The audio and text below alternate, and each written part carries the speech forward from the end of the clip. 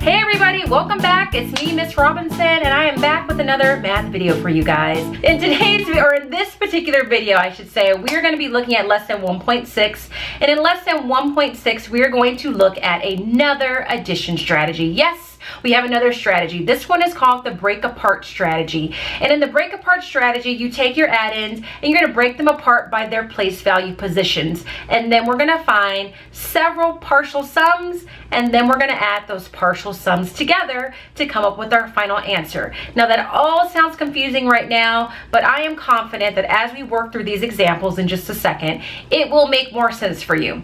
Again, if you're asking, why do I need all these strategies, Miss Robinson? Why can't you just tell me how to do this in one way? And the reason for that is because what may be efficient and work for you may not work for your classmate. And so these are just available to you to use so that you can use them when you need them. And I need to expose them to you in case you ever see them out there on a test or in the real world. So I'm going to flip the camera around to the whiteboard. I'm going to do some examples for you guys, and then I'll come back and wrap up the video. So I will see you in just a second.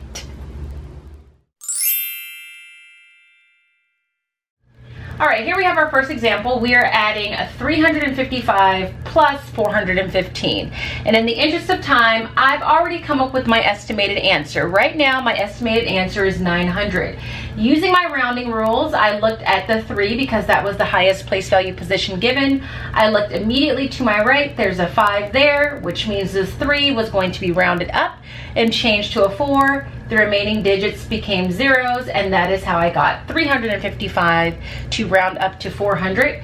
Then 415, I boxed in the 4, looked immediately to my right, there's a 1, so I know that we're rounding down. In other words, the 4 will not change. The remaining 2 digits became a 0, so 415 rounded down to 400, and that is what gave me my estimated answer, not of 900, bad Miss Robinson, but of 800.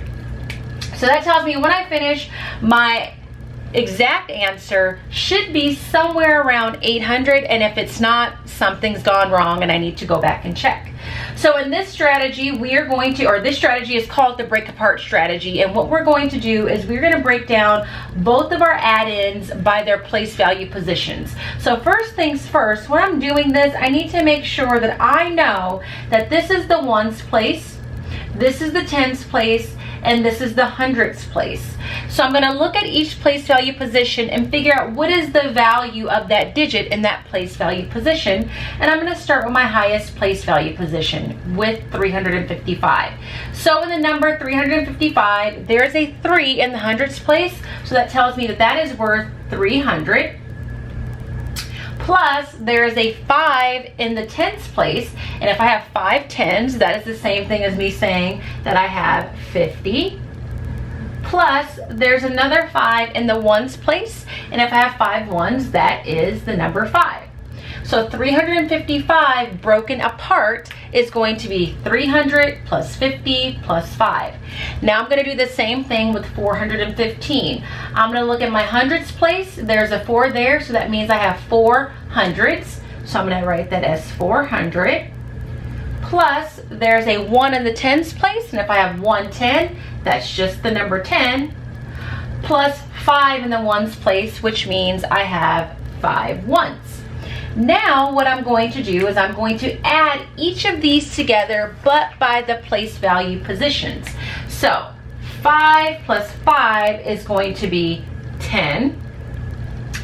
50 plus 10 is going to be 60.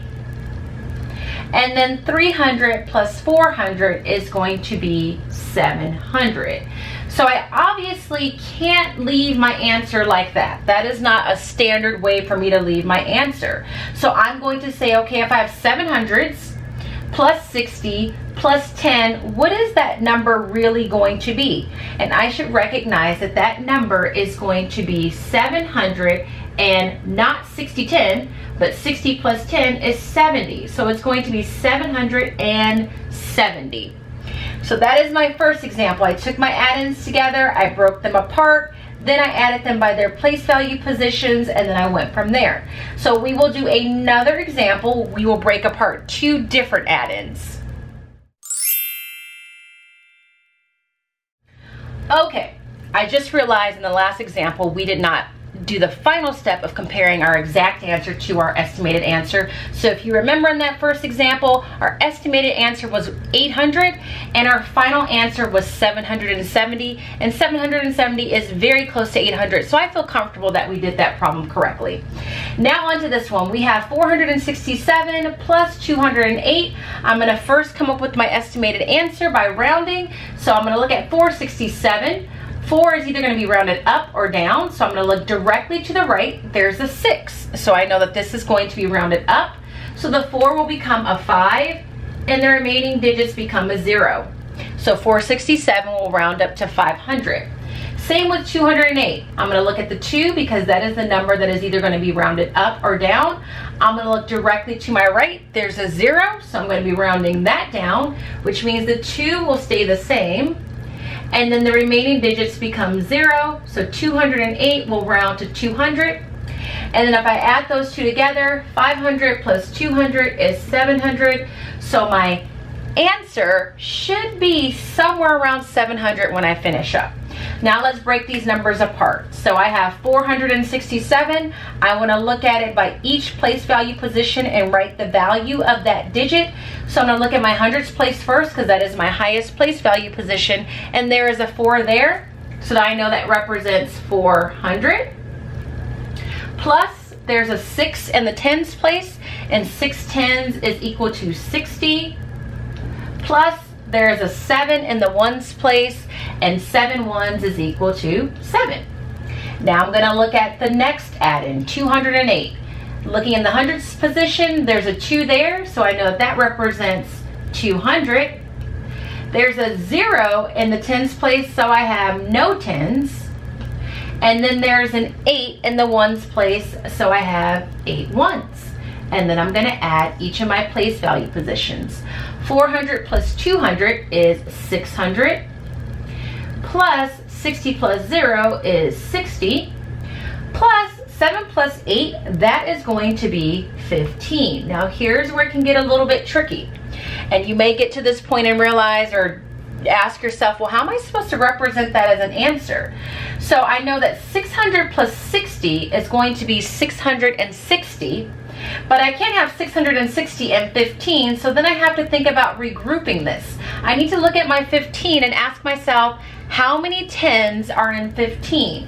Well, there's 1 in the tens position in the number 15, so that tells me there's 1 10. So that means instead of this being 60, this is going to become 70 because I took the 10 from the 15 and regrouped it to the tens place.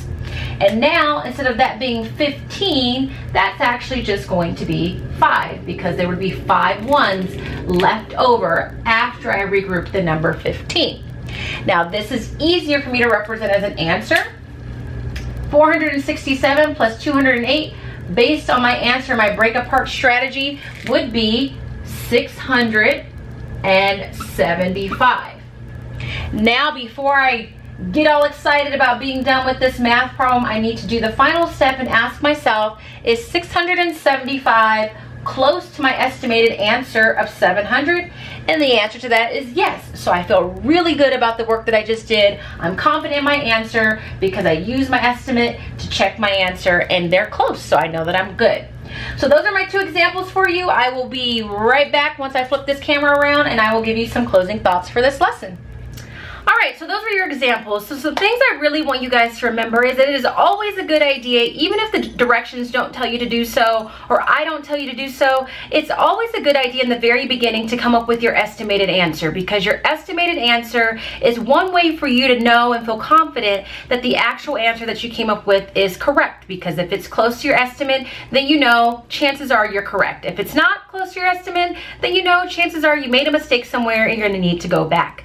Also, when you're using this strategy, you want to make sure that you understand your place value positions, that you know the ones place from the tens place to the hundreds place, and that you are adding each of those place value positions together, and that you're not mixing them up, because if you do that, that will cause you to get an answer that is actually going to be incorrect.